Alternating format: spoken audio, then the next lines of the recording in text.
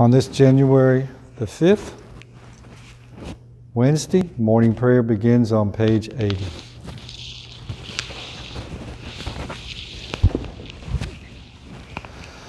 Behold, I bring you good news of great joy, which will come to all people. For to you is born this day in the city of David a Savior, who is Christ the Lord. Lord, open our lips, and our mouths shall proclaim your praise. Glory to the Father, and to the Son, and to the Holy Spirit, as it was in the beginning, is now, and will be forever. Amen. Alleluia. Alleluia. To us a child is born. Come, let us adore him. Alleluia. The Venite on page 82. Come, let us sing to the Lord. Let us shout for joy to the rock of our salvation. Let us come before his presence with thanksgiving and raise a loud shout to him with psalms. For the Lord is a great God and a great King above all gods. In his hand are the caverns of the earth, and the heights of the hills are his also. The sea is his, for he made it, and his hands have molded the dry land. Come, let us bow down and bend the knee, and kneel before the Lord our Maker. For he is our God, and we are the people of his pasture, and the sheep of his hand. Oh, that today you would hearken to his voice. The psalm appointed for today is Psalm 2, found on page 586. Psalm 2, page 586. Why are the nations in an uproar? Why do the peoples mutter empty threats? Why do the kings of the earth rise up in revolt, and the princes plot together against the Lord and against his anointed? Let us break their yoke, they say. Let us cast off their bonds from us. He whose throne is in heaven is laughing. The Lord has them in derision. Then he speaks to them in his wrath, and his rage fills them with terror. I myself have set my king upon my holy hill of Zion. Let me announce the decree of the Lord. He said to me, You are my son, this day I have begotten you. Ask of me, and I will give you the nations for your inheritance, and the ends of the earth for your possession. You shall crush them with an iron rod, and shatter them like a piece of pottery. And now, you kings, be wise. Be warned, you rulers of the earth. Submit to the Lord with fear, and with trembling bow before him. Lest he be angry and you perish, for his wrath is quickly kindled. Happy are they all who take refuge in him. Glory to the Father, and to the Son, and to the Holy Spirit, as it was in the beginning, is now, and will be forever. Amen. The reading today is from the Gospel according to John. When Jesus came, he found that Lazarus had already been in the tomb 4 days. Bethany was near Jerusalem, about 2 miles off, and many of the Jews had come to Martha and Mary to console them concerning their brother. When Martha heard that Jesus was coming, she went and met him, while Mary sat in the house. Martha said to Jesus, Lord, if you had been here, my brother would not have died. And even now I know that whatever you ask from God, God will give you. Jesus said to her, Your brother will rise again. And Martha said to him, I know that he will rise again in the resurrection at the last day. Jesus said to her, I am the resurrection and the life. He who believes in me, though he die, yet shall he live. And whoever lives and believes in me shall never die. Do you believe this? She said to him, Yes, Lord, I believe you are the Christ, the Son of God, he who is coming into the world. Then Jesus, deeply moved again, came to the tomb. It was a cave, and a stone lay upon it. Jesus said, Take away the stone.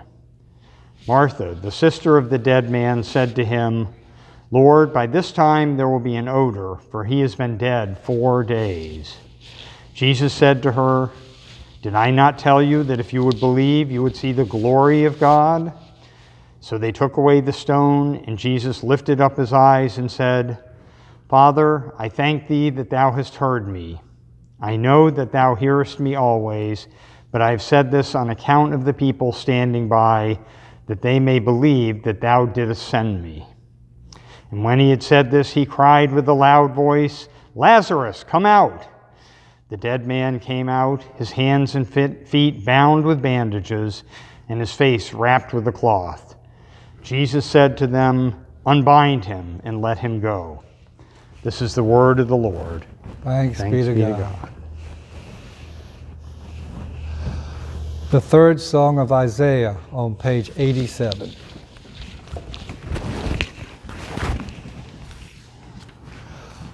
Arise, shine, for your light has come, and the glory of the Lord has dawned upon you. For behold, darkness covers the land, deep gloom enshrouds the peoples. But over you the Lord will rise, and his glory will appear upon you.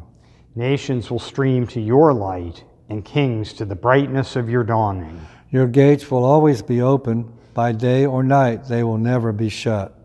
They will call you the city of the Lord, the Zion of the Holy One of Israel. Violence will be no more heard in your land, ruin or destruction within your borders.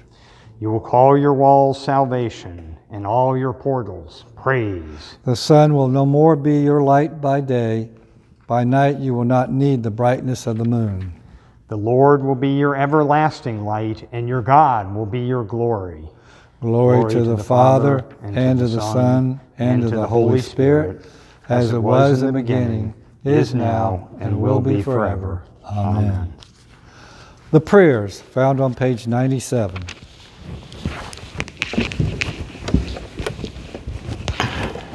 The Lord be with you. And also with you. Let us pray. Our Father, who art in heaven, hallowed be thy name. Thy kingdom come. Thy will be done on earth as it is in heaven.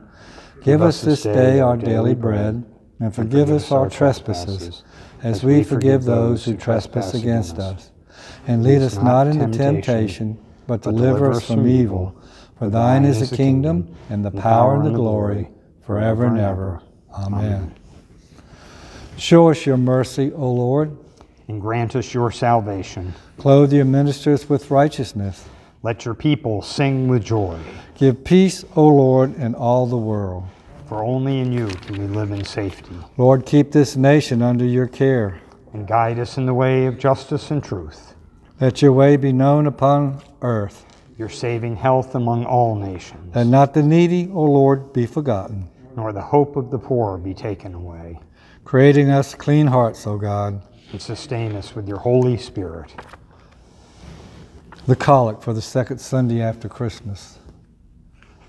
O God, who wonderfully created and yet more wonderfully restored the dignity of human nature, grant that we may share the divine life of him who humbled himself to share our humanity, your Son, Jesus Christ, who lives and reigns with you in the unity of the Holy Spirit, one God, forever and ever.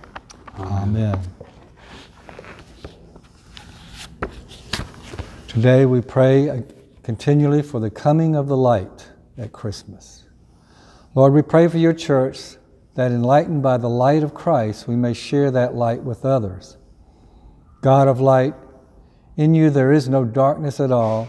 Shine, we pray, your light into the darkness of our lives, that we may know the truth of ourselves, that we may bring healing to places of division and conflict, that we may see the path that you have set before us to walk in.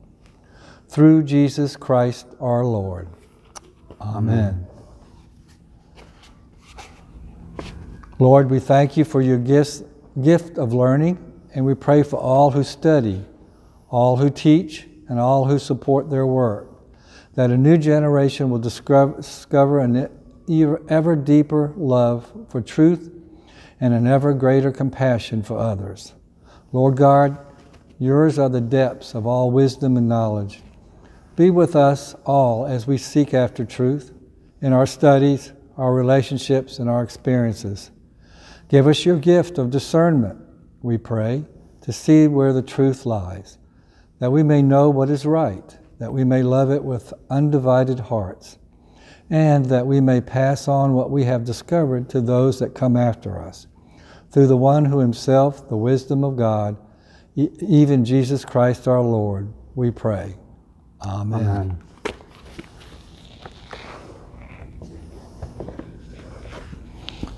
A collect for renewal of life. O God, the King eternal, whose light divides the day from the night and turns the shadow of death into the morning, draw far from us all wrong desires, incline our hearts to keep your law, and guide our feet into the way of peace, that having done your will with cheerfulness during the day, we may, when night comes, rejoice to give you thanks, through Jesus Christ our Lord. Amen. Let us bless the Lord. Thanks be to God. The grace of our Lord Jesus Christ, the love of God, and the fellowship of the Holy Spirit be with us all evermore. Amen.